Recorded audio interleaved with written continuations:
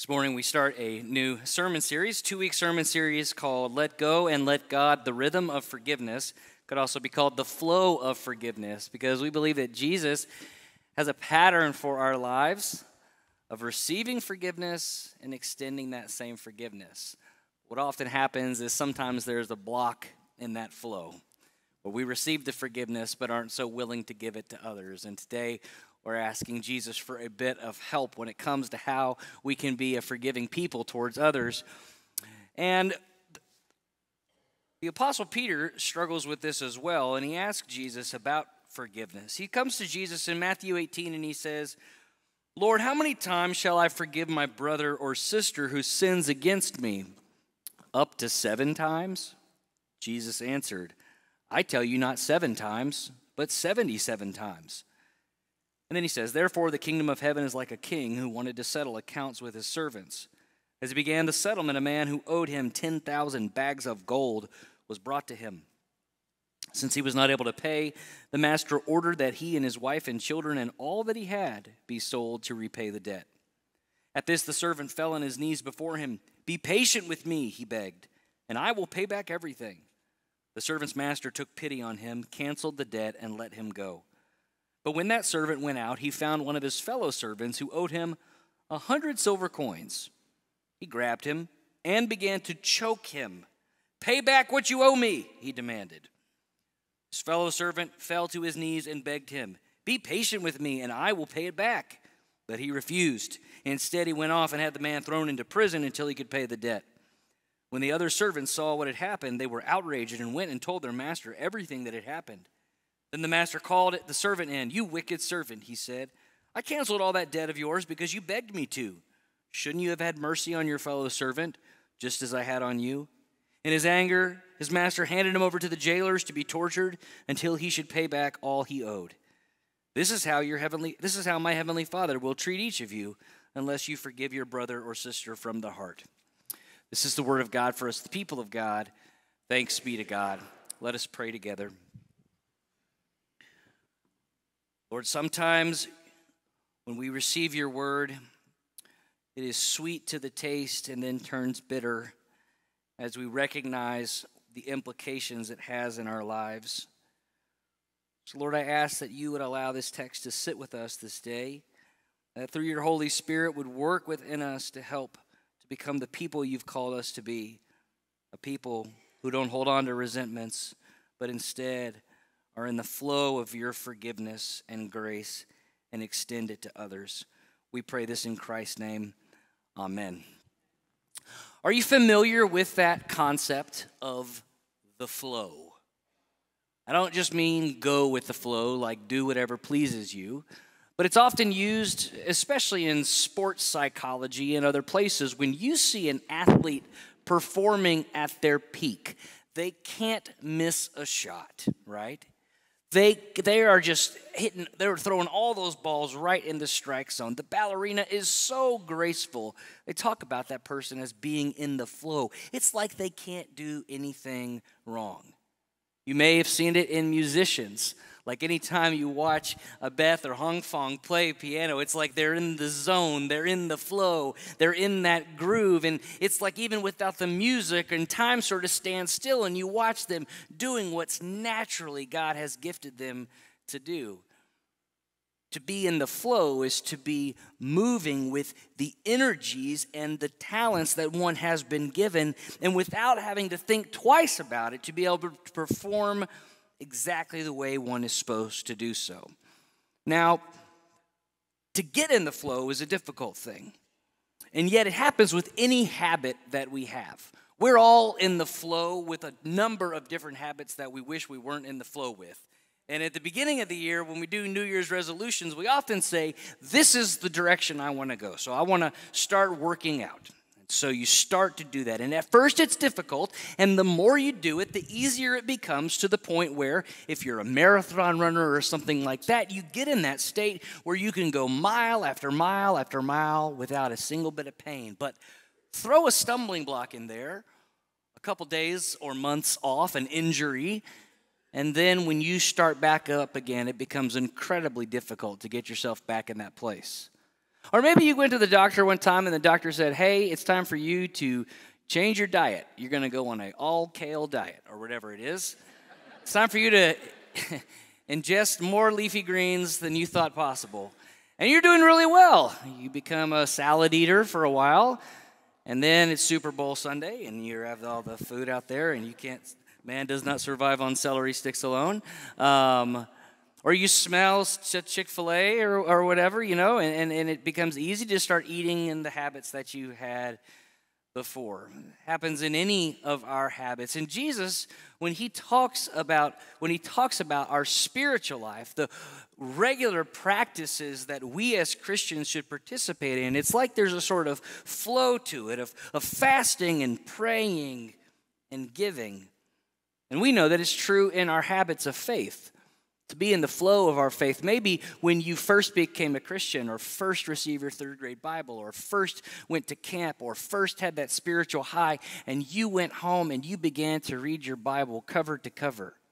Or maybe you skipped to the Gospels and you read the Gospels and you couldn't get enough and you kept reading the letters and it was like you were in the flow of your faith receiving all that God had for you. And then something happened. You either had other homework or you got into some novel or TV show that took your attention otherwise, or maybe you got into the arguably pretty long and boring parts of the scriptures that are difficult to read, and you found it difficult, and maybe there are times where it's a long time before you pick up the scriptures again, or the way in which the scriptures talk about the flow of prayer, to pray without ceasing, and there are likely have been times in your life where you have felt close to God, and that prayer is indeed conversational. You can almost hear the voice of God speaking back to you as you pour out your life to God, and then something happens. A prayer goes unanswered, or a prayer against something, that thing actually happens, or maybe there's illness or just laziness, whatever it is, and then you get out of the habit of prayer, and it takes forever to get back into that. We all experience this with COVID. Most of us, many of us, have been attending worship pretty regularly, like every week. And then COVID happened, and then we stopped, like all of us, for a long amount of time. And it was difficult with all of the different precautions and the new habits that had formed to get back into the flow of being present in worship, whether in person or online. When Jesus in the Sermon on the Mount is talking about the life of a Christian, of those who follow him, he understands that there's a certain flow to the life of faith. He says, when you fast, when you pray, when you give, and then he gives some bit of instruction on what that looks like, of what it doesn't look like, and then how to do it well. And then when he gets to the Lord's Prayer, he even tells us one particular area that is most likely to take us out of the flow of our faith. The thing that's most dangerous or threatening in our relationship with God, of receiving God's grace, experiencing that grace, and extending that grace out to others. And it comes in an unexpected place. I want you to hear these words from Matthew chapter 6. Words I know you'll find familiar. This then is how you should pray. Our Father in heaven, hallowed be your name. Your kingdom come, your will be done on earth as it is in heaven. Give us this day our daily bread. Good so far. And forgive us our debts as we have often forgive our debtors. And lead us not into temptation, but deliver us from the evil one. For if you forgive other people when they sin against you, your heavenly Father will also forgive you. But if you do not forgive others their sins, your Father will not forgive your sins. Wait a minute. Should we read that again? And forgive us our debts as we also have forgiven our debtors. For if you forgive other people when they sin against you, your heavenly Father will also forgive you. But if you do not forgive others their sins, your Father will not forgive your sins. Anybody want to say, ouch? Did Jesus really say that? And is that what he means? Well, a couple of notes. First off, it's fascinating that this aspect of forgiveness is the only part of the Lord's Prayer that Jesus gives a little side commentary on. Right? He says, give us this day our daily bread. Everybody's like, we got it. Food sounds great. Right? Lead us not into temptation. Great. But the forgiveness part, he gives a bit of commentary on. Everything else is laid out simply.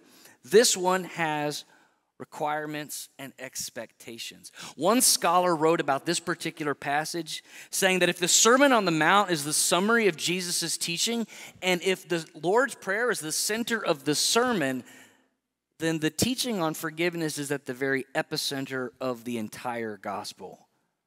Understanding this aspect of forgiveness and how it works itself out in the Christian life is fundamental to staying in the flow of God's grace. And Jesus seems to be saying there that there's something about unforgiveness that can block the flow of our ability to receive God's grace and to live in that in our daily lives. One of the ways in which we read Scripture, we don't take a passage completely out of context. We get in all sorts of trouble when we take one verse and we cherry pick it and make our entire theology about one thing. One of the ways in which we read is we read that verse within the context of the passage, and then that passage within the context of the book, and that book within the context of the whole of Scripture, and then we read it all through the lens of Jesus, which leads us to know that when Jesus is saying this, what he is not saying is that you are not forgiven. I mean, that's our entire faith. It is built upon the work that Jesus has done for us on the cross. The work that we could not pay, the debt that there was because of the sins of the world and our own sins as well. And so as the perfect substitute, Jesus dies on the cross, the Lamb of God who takes away the sins of the world, and not just the world, as Wesley says, but even mine. And it's in that moment where we receive justification. It's that moment where we are indeed saved. 1 John 1:9 says this, if we confess our sins, he is faithful and just and will forgive us our sins and purify us from all unrighteousness. There are no exceptions here. There are no caveats. There are no buts or read the fine print. No, the work of forgiveness has been done. Jesus' work on the cross has indeed paid it all. When he says it is finished, he means that it truly has been accomplished. However, we know that in the life of faith, it's not just about the moment of salvation or about the change in status that we have before God when we go as one who is a sinner to one who is a sinner who is saved by the grace of God. Wesley talks about it as a house of grace where God is constantly beckoning us to come and hang out on the porch and to come in the house. But at some point, we take the door ourselves, we open it, and we are welcomed into the family of God. But once we're inside, that's not the end of our faith. We have the entire house to explore as we grow closer and closer to God and to God's people. Jesus seems to be telling us that for followers of Jesus, disciples of Jesus, those who are committed to being in that flow of life with him, of giving and praying and fasting and following, that there is nothing more dangerous to our ability to experience God's grace than our unwillingness to forgive. For if you do not forgive others their sins, neither will your heavenly Father forgive you. Jesus seems to be talking about some sort of flow, a rhythm to that forgiveness. And a sign that we have received forgiveness is what? It's that we are a forgiving people. Though there is nothing that separates us from the forgiveness and love of God in Jesus Christ, and though our salvation is not contingent upon us forgiving others, I believe Jesus is telling us that our holiness, our sanctification, our ability to fully live into the grace that God gives to us is. It is. Simply put, while on earth, the extent to which we experience God's forgiveness is intimately related to how much we extend forgiveness to others or we don't. There is this rhythm, this flow of forgiveness. And if we're out of the flow, we're called to do anything we can to step back into it. You hear Peter, he goes up to Jesus. He says, Lord, how many times should I forgive my brother or sister? And he says, as many as 7 times? You see, Peter knows 2 things. One, Peter knows the other rabbis, and he knows that in their day, it was 3 strikes, you're out. Fool me once, fool me twice, fool me 3 times, and you're out. And you had done what the law, what religion had required. But Peter also followed Jesus, and he knew that Jesus had called him to a higher way, and so he was willing to even say 7 times? I mean, that's being pretty generous. And Jesus says, Peter, stop counting. I tell you, not 7 times, but 7 times 7, or 77, or depending on your translation, 70 times 7. Forgive so many times that you can't even keep count. And Jesus doubles down on this.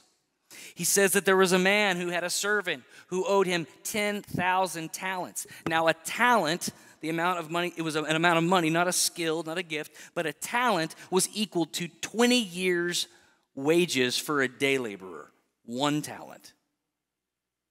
So, I'm not great at math, but 10,000 talents equals 200,000 days of a day laborer's wages.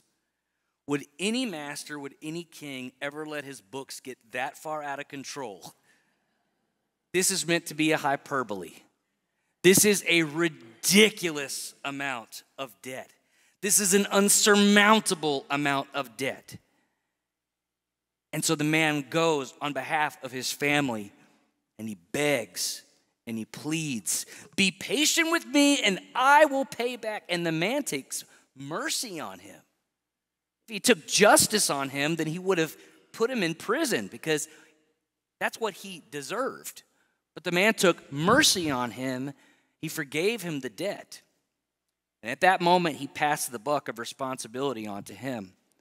Well, as the story continues, he goes to the store and he sees his buddy who owes him $35.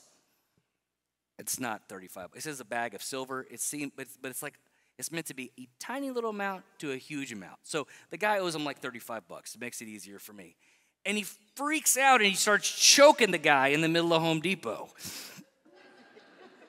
And he says, pay back what you owe me. And everybody around sees what's happened. And they go and tell the master. They said, the guy that you just forgave of the 200,000 whatever, he just choked the guy over $35. The master calls him back. At this point, the master has changed his tune because the man clearly had not understood just what he had been forgiven. And he showed that in his inability to forgive another. Now, here's the application. The application is that we can never fully comprehend just how great a debt of sin that each of us have before a holy and righteous God. But just like the man with the 200,000 years of service, it's not a debt that we would ever be able to pay. And so in Jesus' act on the cross, he takes away that sin, that guilt, that debt. He takes it upon himself. He declares, it is finished. Your sins, which are many, are forgiven.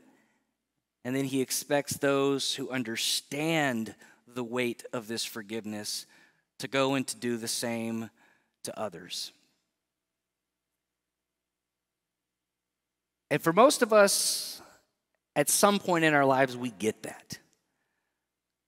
We understand the weight of what it looks like to be set free from that burden of sin and shame, and to be able to claim what is always true, that through what Christ has done, we indeed are forgiven and set free. But we're not set free to turn around and hold things against everyone who wrongs us. In fact, the parable teaches us that that's a whole different form of bondage. Because the man was set free, and yet he kept a record of wrongs of others. And that's what happens when we have experienced wide the flow of forgiveness. It doesn't take long for that flow to start being clogged up like a stream with mud and sticks and rocks and dirt. The dam begins to build and the water begins to get backed up and the flow stops altogether. And we know what that looks like. People sin against us. Past hurts, resentment, spite, anger, grievances, resentments. It doesn't take long for us to look in the scriptures and see just where the problem is.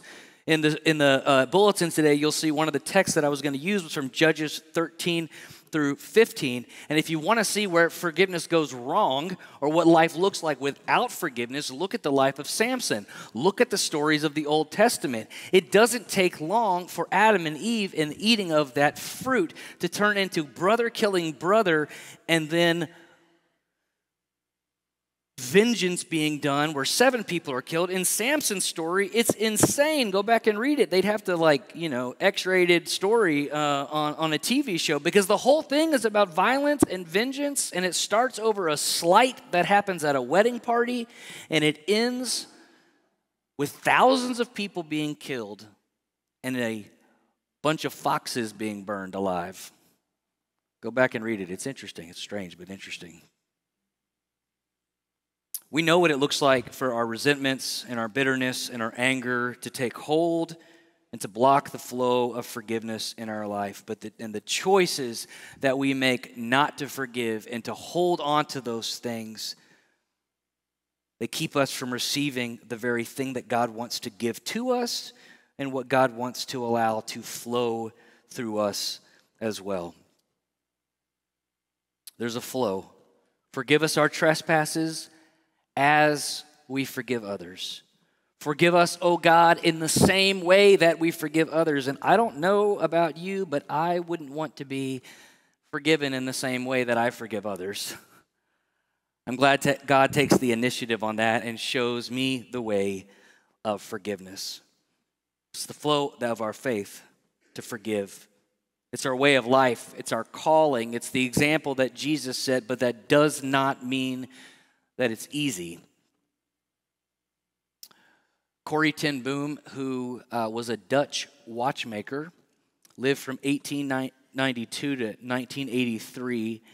And in the early days of the Nazi occupation, worked to hide Jewish families in their home. Well, she was caught and arrested and sent to a concentration camp along with her entire family. And while there, she watched her sister killed and heard stories of her other family members who were executed as well.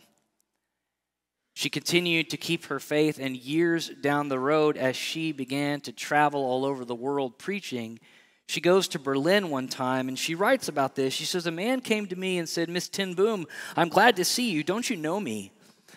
She says, 'Suddenly I saw that man. He was one of the cruelest overseers in the concentration camp.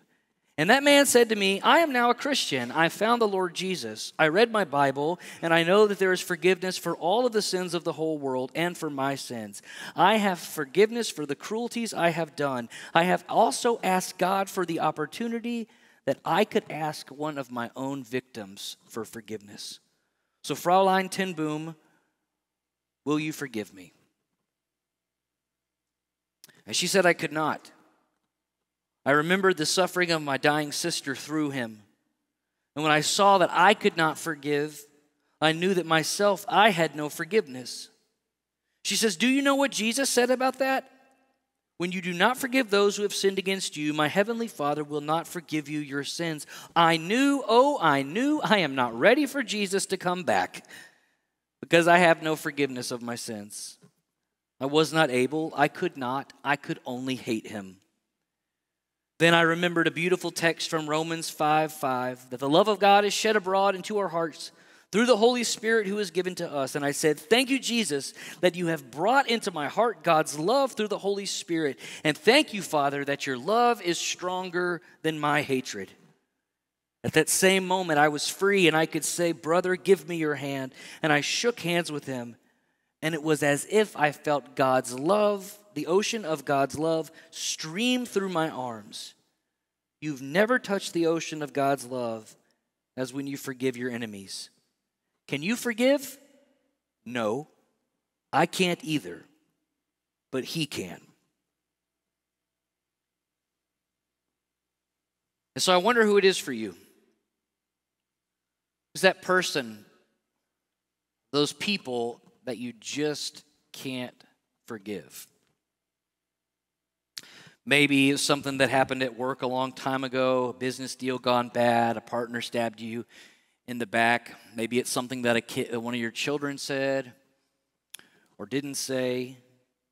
Maybe it was something that a teacher, well-meaning, said to you when you were really young. It's been that voice in your head telling you what you can't do. Maybe it's something that has been said by a spouse. Maybe it's something that was said across the pews, maybe even here in this room.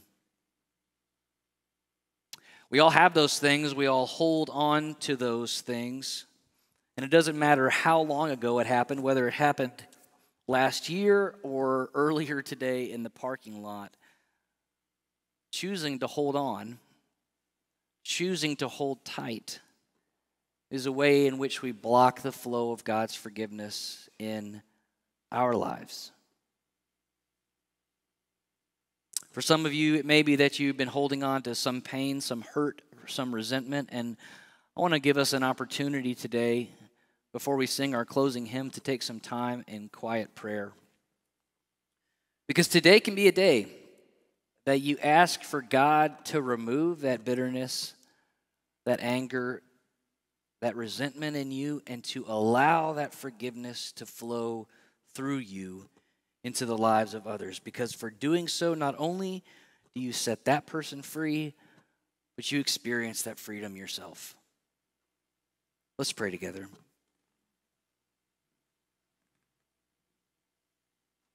Jesus, we thank you for the cross. And we thank you that the work that was done on our behalf on the cross is not something that just happened that day, but continues to have effect even to this day and into eternity. Lord, you have forgiven us such a great debt. You have forgiven us of all of our sins. And so we humbly come before you with those places in our lives where we are holding on to anger and resentment, bitterness, and unforgiveness. God, we just can't forgive. We know that you can.